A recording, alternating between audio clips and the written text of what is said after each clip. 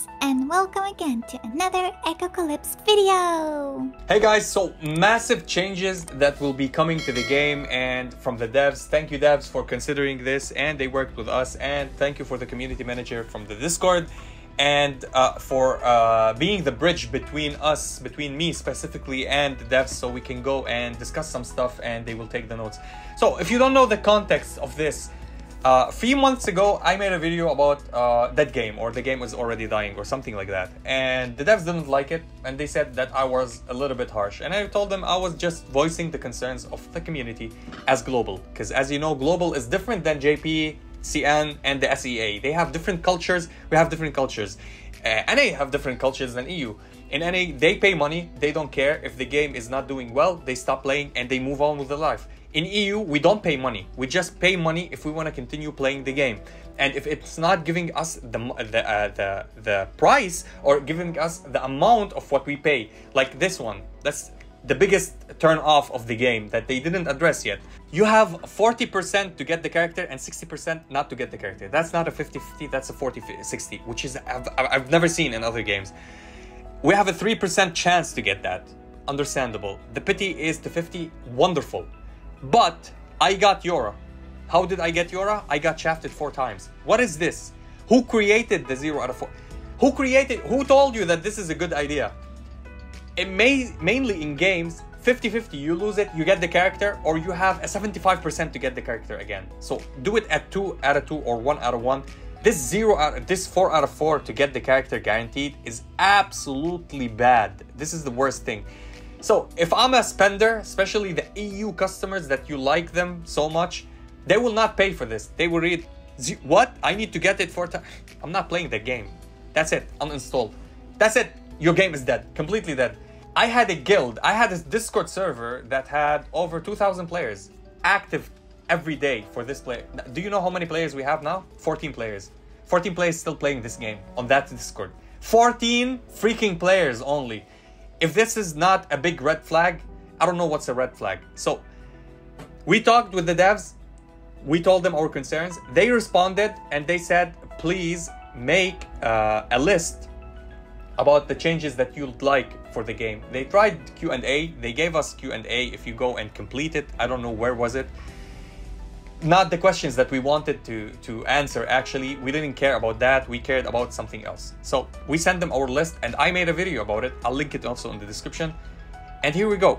We got our response in the Discord. I'll keep the link of the Discord in the description. Let's hear what they wanted or what they want to say. So, hi Awakeners, thank you for supporting Echocalypse, the Scarlet Covenant for such a long time. Today we bring you the developer Q&A, actually it's the community Q&A, thank you Pika, if they want to say that, about the concerns of these days, blah blah blah. Okay, so the questions, it's the first question that I had on the list. Characters are being released too often. This is a collecting game. People would want at least 1 guaranteed copies of each new banner, which is absolutely normal to ask to, actually, because of the 4 out of 4. If they don't have 4 out of 4, they will have no problems with the banners, actually, even if you release every day a new character. We will appropriately control the release of new characters and continue to add in-game gifts and free outfits. The new check-in at 24, which they released to meet everyone's collection, which is really good. The Stormy season, or the Stormy Sea gift, which is this one. This is really good. And we get Niz outfit of the summer, which is really good. Actually, they started, so they will be continuing to do the list. If they started with the first one that they talked about, it means they will continue.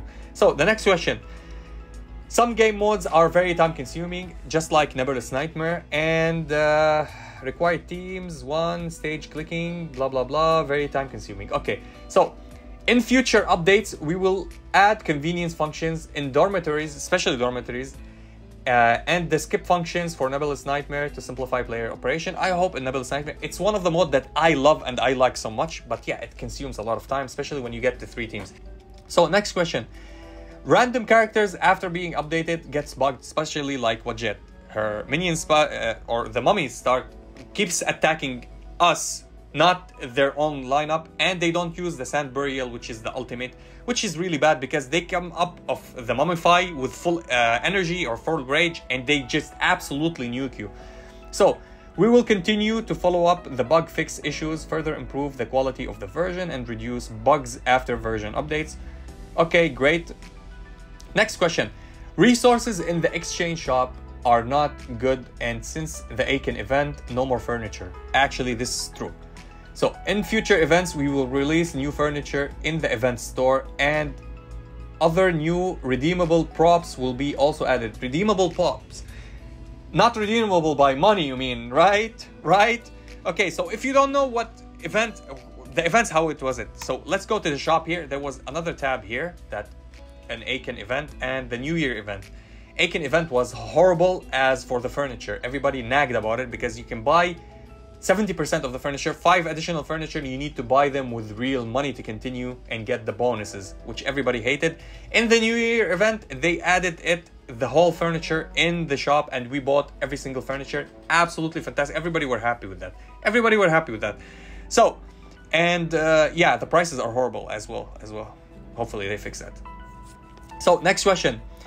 The event exchange shop prices are pretty high. We're talking about it. In consideration of the amount of stamina you need to get the currency in return, and the math is a logical comparison to the first ever event, which is for Awakener. We had a lot of more resources to buy from the shop and the event. We bought every single furniture, and we bought a lot of resources actually. The stamina drop was good as well. So the answer, the new props in the theme event store are intended to give players different stages, different choices. I call this bananas. This is bullshit. Come on. Players can purchase the props they need according to their needs. No, they're not. They're not supposed to. They're not supposed to. It's supposed to be, if you spend your stamina, you guaranteed yourself to get the points, just like in any decent game like AFK Arena or whatever. So let's check it out. Let's go to the squad. Let's go to Fenriru, my boost. I have here 2. I need to do more, so I'll do 3 more. Okay, that's 75. That's 75. So Fenriru, boost, augment, and let's go and farm that. Okay, so 19 runs. Great, 19 runs. How much from 19 I can get resources from the event? Here we go. First one we got. Okay, that probability. I hate that it's probability. Okay, let's go and check.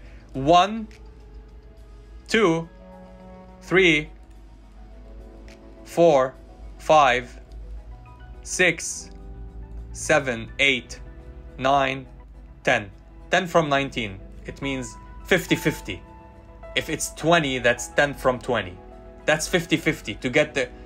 So I need to spend how much stamina to get how much currencies? How much 10? What does 10 buy you? Let's say you did only 20 and you got 10, okay? How much 10 buys me?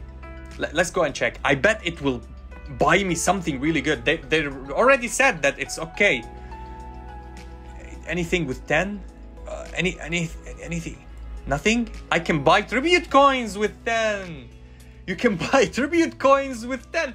And you get how much? 100 tribute coins. Do you know how much tribute coins is? It's amazing. It's the most bullshit currency in the game right now.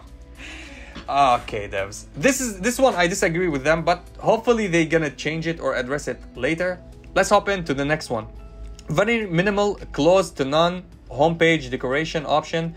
We will continue to put the main interface, blah, blah, blah. Okay, that's good. That's good. Because if we go to the main interface, if you're going to go and check backgrounds, we don't have a lot, okay? They look nice, but we need better, okay? I used to play other games. It has, many games has different. This is why I use Fenriru, because she takes the whole screen and it will allow me not to play at this background actually to not match the theme that I'm playing. So aesthetics, yeah, we like that. Don't make them just for money. Just give them something for free, something for money. We don't care. Just a simple change will be very nice. More strategy-based game modes. Right now, the game is lacking in terms of strategy modes. Most of the modes right now are very battle rating, BR-based. This is my typing. I typed this one. So if someone paid to have 50 million power, they will top every mode. While this, you see how much old this conversation was when 50 million was a lot, huge. 50 million was a lot. Now it's nothing.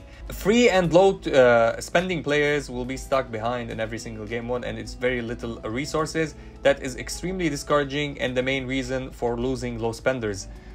Exactly, this is true. This is happening. Actually, a lot of people left the game because of that. So we will add strategic gameplay to ensure high quality experience for players at all levels. The new gameplay event will be coming soon. There's a new event that will create something like Shattered Cosmos, Nebulous Nightmares, stuff like that. That will be strategic and nice. Don't add any more power-up option. Now this one, this is actually from the top players. If you don't know who's the top players in EU, this one especially came from Awakener and Rogue. Special shout out to them. These are massive players, great players. Let's go to Shiny Ceremony. They are the top players, as you see here. If you're gonna check their power, 110 million and the other 126, I think. Yeah, 126 million. Absolute monsters and big spenders. And this is the reason why the devs are moving. Awakener wanted to drop the game, and Rogue as well, by the way. They were telling me that if there's no Awakener, Rogue will play with no one. If there's no Rogue, Awakener will play with no one. They're playing together and they're a big decline in the player base, and they just feeling frustrated from the game and the game modes in its entirety. So changes must be taken, because we already let me show you the friend list. So we lost Raiden a long time ago, 34 days. 24 days, Leffy 52 million, 19 million. 19 million was a lot to 30 a month ago. Skreeling, the last one, which breaks my heart. Eldrick even stopped, oh my god, 9 days ago. Andy stopped 8 days ago, oh my god, we just played together, Andy. Oh my goodness. These these stopped. And in my guild, if we're gonna go, my syndicate was active. We had like 40 active players. Now, we barely see people online. Look, 49 days. Shinobi. Damn it. Rain was, he dropped 45 days ago. But 13 million was one of the top players back at the time. Bad AI Nemesis, one of the players that came into the game, dropped his entire wallet and heritage in the game, and then the devs just like didn't respond to us, and he's like, no, not responding, I'm leaving, and he left. Understandable. Look at all of these players. These not are like players that didn't buy anything. Even the low ones with the low levels, they bought stuff, they did stuff, they bought and they spent. Who spent money? Eldrick? Yeah, I think he spent money. Like, you don't care about these players, they spent money on your game and they dropped the game. That's pretty bad. I feel that's really bad. So the response: we will control the release speed of the new development functions to give players a better experience. What the development function, they mean like the new combat gears and stuff like that, like resonance, elemento, vibration arm, and they will not say they will stop, they will add them, but in a different way. I hope it doesn't fit the whole screen in the end, be 20 things, but I hope that it will make sense and you can farm it throughout your brain, not your wallet. We can go and farm it. Actually, a mode that you can go and farm it daily. Like, you know these games that have dungeons that you can farm gold, you can farm diamonds, you can farm power-ups and gears. I hope they add one here in the, where is it? In the harvest. A function here for you to farm shards for characters. Not only, but I know there's shards for characters which are the SR, which is in regression, which is the worst one. Where's the SSRs? You can't farm them. How can you farm them? You can buy them from the procurement in the refresh one. You can refresh and buy them, and you can only obtain this currency by summoning.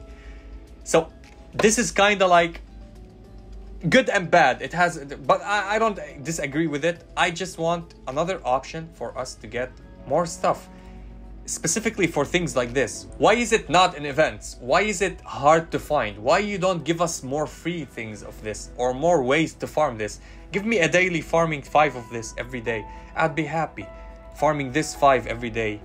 The other ones, which are the SR version of these, SSR versions of these, I can farm 5 every day. That would be awesome, actually. Yeah, I hope that this will happen. I'm happy that they started responding. It doesn't mean that they will not. I'm so positive about this. I hope that they will continue. The game is not completely dead. The devs are responsive and they care about their game. It's like their baby. They want us to be happy about what they did, and they showed us that they started doing this. I hope we get less of this bullshit that we see here and here, which is completely pay to win, and you can never rank up and get the desired things that you want if you're not paying money. I hope that they make things, if you pay money, you get more, but not more like the rewards here. If you're free to play, the rewards here are trash compared to what you can get when you pay. When you pay and get it to 15 times, so you need to finish this 15 times, you're gonna get 2 boxes of gears or vibration arms. Come on. Nobody will reach 15 as free to play. That's impossible unless they saved from the start of the game when it was released until now all the diamonds, so they can go and spend them. And still, I bet they can't reach the 15. I don't know the math about it. Anyway, I hope this enlightened you for that. I just want to showcase this and show you that the devs are listening. The devs are started to move. If you think that you wanted, like, you're already done with the game, hey, just give it another chance, maybe a month, and let's check what will happen. And yeah, that was it for the video. If you enjoyed this video, please like and subscribe. If you didn't, we thank you for watching. And as always, stay frosty. Peace.